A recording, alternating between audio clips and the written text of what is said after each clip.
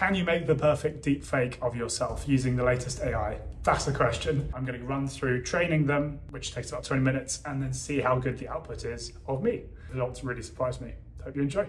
The best model is no longer Stable Diffusion, it is Flux. Let's see if it can produce some great profile photos of me. So let's do some training. So here are my images, and then I need to zip them and select a model, create new model. Yeah, okay, my model, then input images, archive here.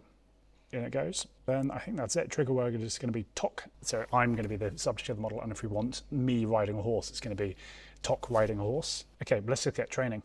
Okay, I need to give the model name. Tom Portraits. Let's try again. Cool. Now we're training.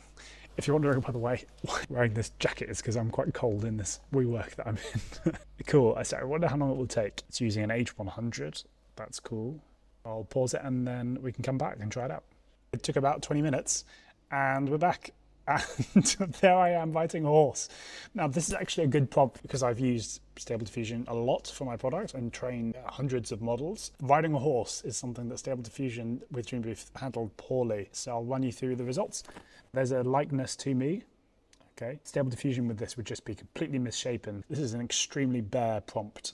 So the fact that it gets this quality with a 4-word prompt, extremely good. And then I'm only doing 15 inference steps and it recommends 28. I haven't messed around with the parameters at all besides setting a seed. I'm impressed so far. It's massively better than Dream Booth. Let's see what we have here. Photo of me as a superhero. Yeah, that looks like me. But the facial structure looks very much like me. That is a very high quality image. Yeah, great. Again, minuscule prompt with no parameters. That looks like even more like me in terms of facial structure. That looks extremely like me in terms of facial structure. Look at my face and look at the images that I gave in. Yeah, that is very good. Let's go on to this one. Hyper-realistic photo of me wearing a suit. Yeah, it's usable. Oh, I can't actually open it straight up. I'll just zoom in. Yeah, that's plausible. We're past Uncanny Valley. That doesn't look like me, but it looks like someone, and I don't think you could tell that was AI generated. That doesn't that doesn't look like me, but the facial structure is similar again, plausible. That does not. That's not a good result. Goodness me. Yeah, that head is way too big for the body. Very impressive though. Let's continue and see now what do I provide here. Oil painting of Tok. Again, I reiterate how sparse these prompts are. It's funny. Again, missed the prompt there. Doesn't look a thing like me. Missed the prompt. Looks a tiny bit like me. Let's go like a highly realistic oil painting of Tok as Roman soldier feeling sad about the wet weather on a long march. Let's see how that goes. I'll run that one and let's check out the others. A high fashion catwalk starring Tok Man. Kind of looks like me. I think it's quite a, yeah, from doing similar prompts to this high fashion, it's good, but in some way the more prompt needs work. That's missing. You can tell it's AI generated from these shapen, but that's quite a hard one. Let's get rid of that. That's one's running. Oh, here's our horse. Okay, I updated the horse. Beautiful wall painting. That we've lost the realism there of me. Okay, interesting. Yeah, I'm really interested to play with this and actually give it more training data because I gave it 12 images. I can easily give it 20 or allow it to generalize because all the images I gave it were not very good ones. And yeah, because there's not much variation in them. If it had me riding a horse, that would be good, but me with more variation rather than these two are very similar. And if when customers would upload images that were just very similar backgrounds, the results may be 5 times worse. Here, that is very good. My goodness, that has captured the prompt extremely nicely. It looks wet. I look sad. It's sad. It doesn't look entirely like me. I don't know what's gone on with it's an unusual Roman head dress, but maybe it's plausible to someone who's not an expert. Fingers and hand looks slightly misshapen, but also plausible. That nail doesn't look good, but very impressed with the facial structure. The prompt a little, that hand looks misshapen. Hands, as you probably know, where AI has lots of difficulty. That looks really good.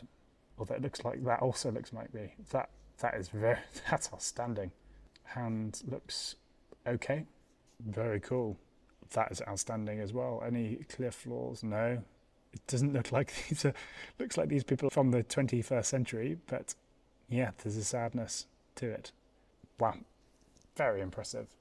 Let's try a few more.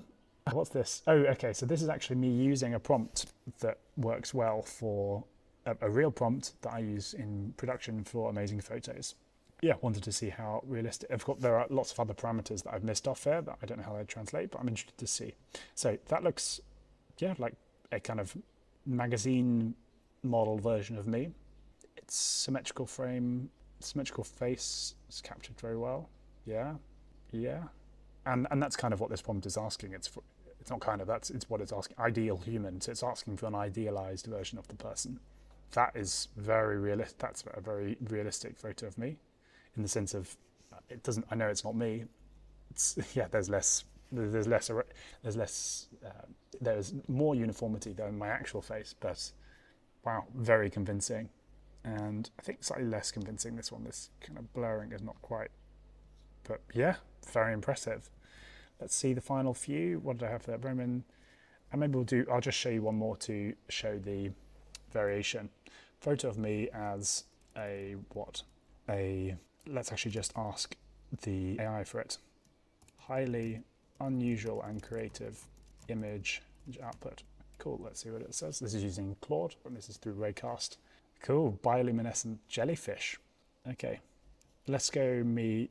I could either ride it, talk, yeah, let's not even give it, or I could be the bioluminescent jellyfish. I think I will ride it. Ride it or talk in the scene. There is let's just see how this goes. Let's see, it's finished. Very nice image.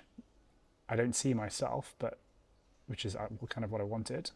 Yeah, so we've missed it there. That wasn't good enough. It's like, let's actually read it. A crescent moon, it's stuck to the tech. It prompts very clearly. Spinning liquid starlight. Don't really see that. I don't see liquid starlight in any of them. And glowing geometric shapes for heads. Street lamps are actually glowing dandelions. Yes. Pedestrians as shadow with floating glowing geometric shapes for heads. No, none of that. Completely missed that. Reflected in puddles on the ground, but reflection shows an up, down, side down, underwater coral reef instead of the city. Missed a few prompts there, but done pretty well, I'd say. Let's run it again. I'm excited to use this a bit more. Here we are. That could be me. We've gone for an interesting crescent moon cracking open like an egg. That could be me, potentially. Okay. So we've produced some interesting images here, but it seems that providing a really complex prompt kind of removes talk. I guess in terms of attention, there is me, but there's also so much going on. So yeah, overall very interested, and yeah, recommend trying out. I'm on Replicate. I'm just paying by the API. It's very cheap. Yeah. For more free content, check out the links in the description below or subscribe. All the best to you.